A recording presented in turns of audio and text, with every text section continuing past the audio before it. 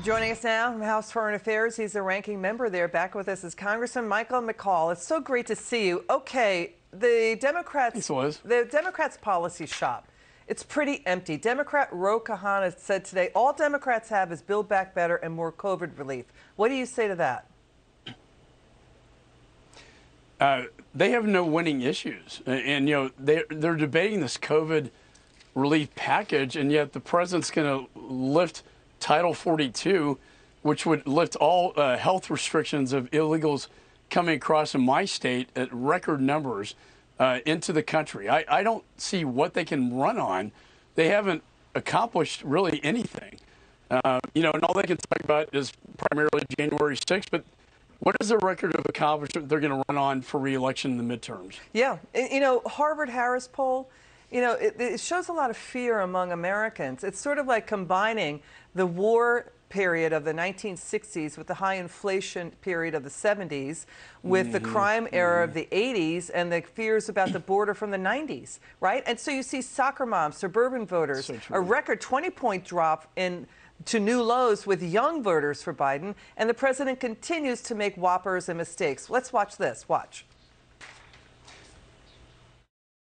I've flown over every major wildfire in this country with FEMA since, not every, a couple I didn't, but the vast majority of them, and it's devastating. Out here in the West, we're repowering retired power plants and clean hydrogen and advanced nuclear, making them economic hubs again. Made it clear to my friends up in Nantucket and that area, I don't want to hear any more about you don't like looking at them. They're pretty. But seriously, it's incredible the breakthroughs that they're making. Once you tell a nation that we can do this, go do it, it's amazing what happens. It's amazing what happens. He's talking about windmills in the ocean. What do you think of this? Look, you know, this you talk about the 60s, 70s, 80s. Look, I was a senior in high school in 1979, not to date myself, but I remember that time. And, you know, we had high energy prices. We're not willing to produce energy in the United States. We had high inflation. We had an embassy taken over by terrorists and a nation, that being Iran. And we were told back then we just had to accept the fact that America was no longer exceptional, that we were no longer going to be a superpower. We had to kind of bow out. And then it took Ronald Reagan to come into office in 1980, the first president I had the honor to vote for. And Liz, I got to tell you, the parallels are striking. In fact, though, I would argue that, you know, this guy is making Carter look better historically with all of the damage he is doing. I've never seen a president do more damage in 1 year to both energy production, to inflation, to foreign policy failures, and now with the border being wide open and a Texas National Guardman, you know, dying trying to save 2 narco traffickers in the Rio Grande. This is really turned upside down. And to your point, the young people are not driven by this. They see him as a very old and ineffective leader, and they're not inspiring the young generation. He's been around since the Nixon era, and he's still doing this damage, as you point out. Here comes Trump. Let's listen to Trump at his rally in Ohio. Watch this. There's no better proof that our country is being run by a deranged group of extremists than the treacherous crusade against American energy and Ohio energy. They see what you're doing to your energy and your energy industry with their fake Green New Deal policies. Biden and the Democrat socialists have done what our worst enemies could never, ever have dreamed of doing to our country. Your response to that, because U.S. energy production is the cleanest in the world, but Biden is relying more and more on dirty oil and gas from foreign countries like Venezuela as he shuts down U.S. energy. Your response to Trump there? This energy policy is insane, and I think President Trump is correct. You know, under Trump, we were the largest exporter of energy. We became energy independent.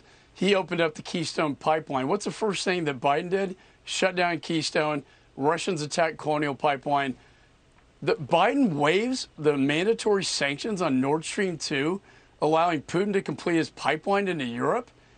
How crazy is that foreign policy to make Europe dependent on Russian energy? Now we see playing out in Ukraine, what a mistake that is. And Germany, of all countries, is waking up to the fact that that was a failed energy policy. We were going in the right direction, and this president has reversed course, going in absolutely the wrong direction.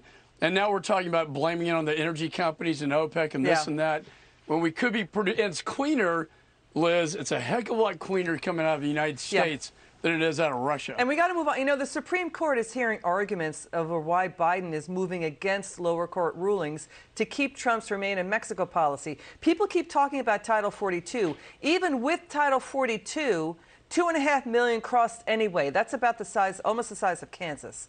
We've got 50 House Republicans led by Kevin McCarthy, Steve Scalise. I think that you endorse this too, sending a letter to Homeland Security Secretary Alejandro Mayorkas saying you're violating the court orders on this. You're unfit for office, that you should step down. Do you agree with this letter? Did you sign it? Yes, I did. And I'll be questioning Secretary Mayorkas on Wednesday. He knows better.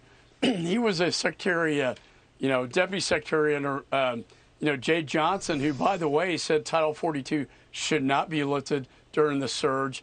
And he said 1,000 a day would be a bad day when he was in office. Now we're looking at 18,000 a day, 500,000 over the next 5 weeks after Title 42 is lifted. But to your point, Liz, most importantly, on day one, they rescinded the migrant protection protocols, Remain in Mexico, which were working. And I worked with the Trump administration to implement this that actually did secure our border. And now you have people drowning, including a National Guardsman, in the Rio Grande Pass there, Eagle Pass. Congressman McCaul, thanks for joining us. We'll have you back on again soon. It's good to see you. Thanks for your insights there.